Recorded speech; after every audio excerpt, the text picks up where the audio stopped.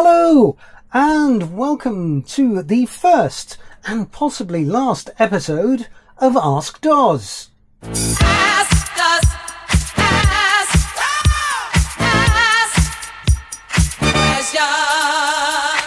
And in this occasional series I will attempt to answer some of your questions. And the first question this week comes from user Lawson's Studio, who asks, I'd like to know how to test a zener. Now, a zener diode is a very specific kind of diode, and it's sort of got a bit of a fault, and that has been harnessed, and we can use these to make various different devices, voltage reference, for example, voltage regulator, stabilizer, that sort of thing. It is a sort of crude voltage reference. But yeah, how do we test it? So if I select my multimeter here, and we just turn that round to the ordinary diode test position, we can see that's working. Sanity check that if we connect it normally, so it tests pretty much the same as an ordinary diode. So that is forward biased, and we're seeing 0.68 of a volt. If we reverse bias it, which is how it is sort of used in the zener circuit, you can see it reads open. So it reads like an ordinary diode. An ordinary diode it is not. They come in various different sizes and different voltages.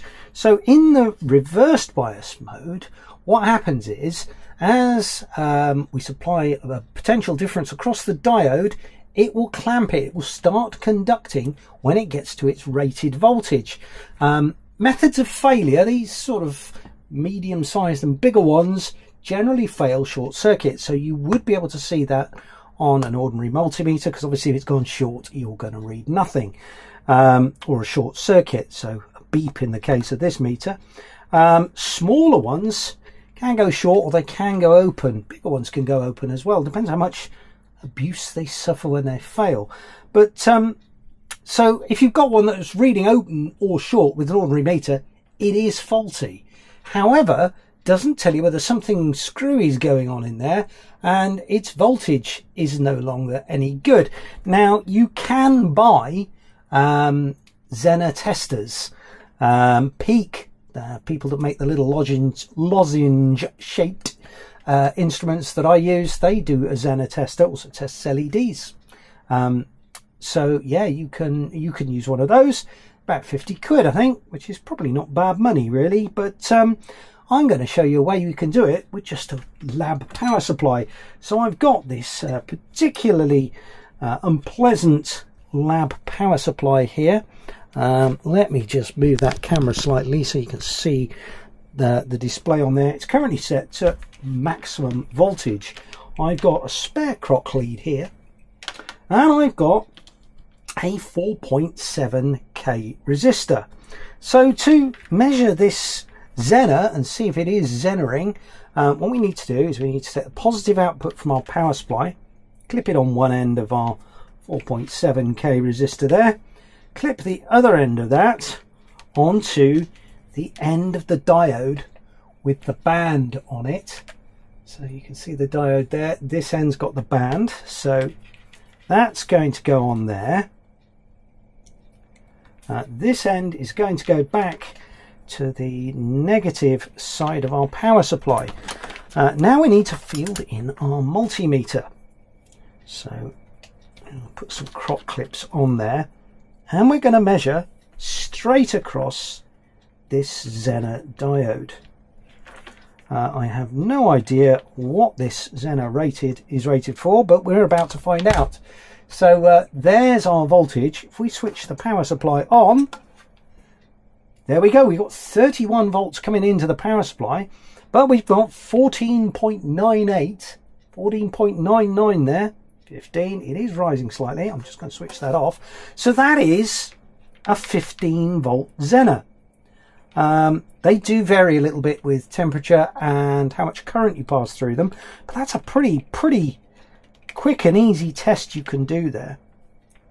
So that's that one. Let's just do another one. I've got a smaller one here. No idea what this is. You can also creep up on the voltage, which I may attempt to do. This power supply is not ideal for that. I dislike this power supply immensely. There we go. 0.5 volt. No. What's gone on there? There we go. Loose connection somewhere. 5.1 volts. So that is a 5 volt zener. So there we go. Let's just do a third one. Obviously the voltage we can test up to is limited by our power supply there. So yeah, let's just test another one, see what we get.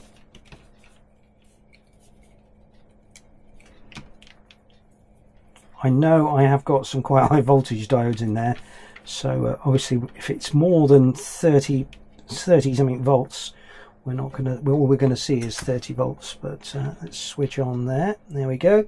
Yeah, this one is bigger than our 30 volts because the meter is reading at least that. Let's just try and find a different one, shall we? I'm just plonking through my packet of diodes here. I don't know what I've got. Oh, there's some slightly different style. You'll see with a blue case on it there.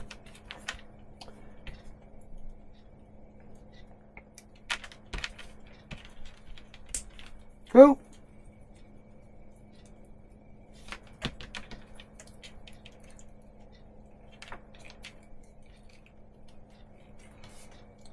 And there we go.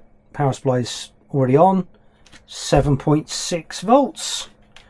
So I wonder what that actually is, but you can see it is zenering, rated to 7.5 volts. So near enough in the ballpark that you can see whether that zener is in fact zenering. So yeah, quick and dirty test. Occasionally you will find that a zener goes noisy, and yeah, best thing to do there is by substitution. So that's easy. Let's move on to the next question. So the next question comes from long-time supporter of the channel, Ian Huckstep, and he writes, have you a video on how to set up the oscilloscope to ring test the transformer coil? This is regards to the line output transformer video that we did on the dreaded Pi. So yeah, let's set that up and I'll talk you through it.